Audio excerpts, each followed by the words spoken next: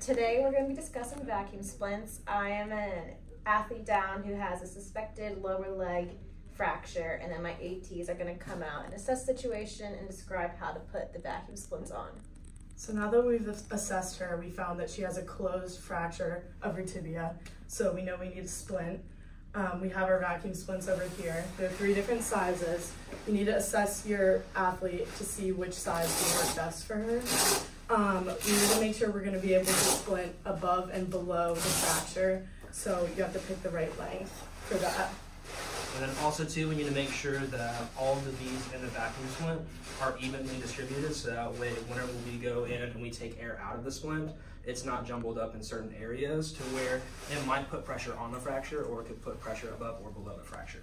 Okay, so he's going to lift our athlete's leg and stabilize above and below so that we don't injure our athlete more, and I'm going to slide the vacuum splint underneath.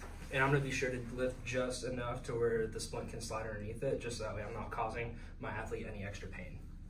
All right, you ready? Yes. All right, now lift on 3. 1, 2, 3, 4.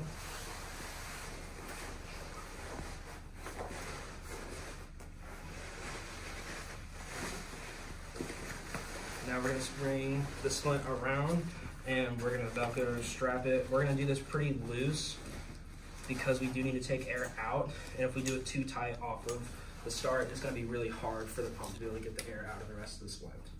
So on this side of the vacuum splint, we have a little nozzle that you have to click our pump into to take the air out. So I'm going to click that in.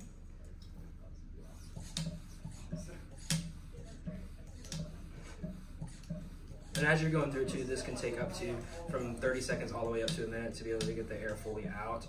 But after a certain period of time, you're going to be able to see that air and start to see the beads more clearly. And also too, you're going to talk to your athlete too and make sure that it's not getting too tight, or that they can actually feel that the air is coming out. Can you feel that the air is coming out? Mm-hmm. Awesome. Does it feel tight? Keep going. Keep going.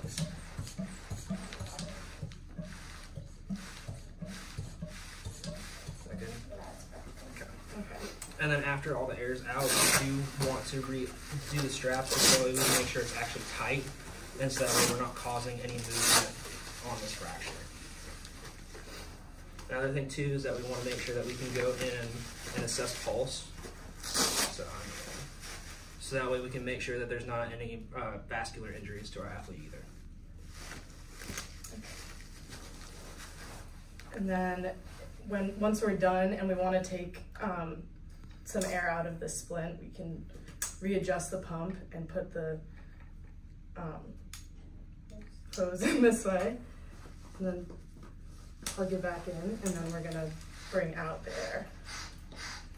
And as she's putting the air back into the splint, you also want to make sure that whenever you transport an athlete with a vacuum splint, that you want to transport with a pump, because the emergency room doesn't know how to undo these. And so if you don't give a pump to the athlete or with the ambulance, then they're just going to cut it off and you'll never be able to reuse it.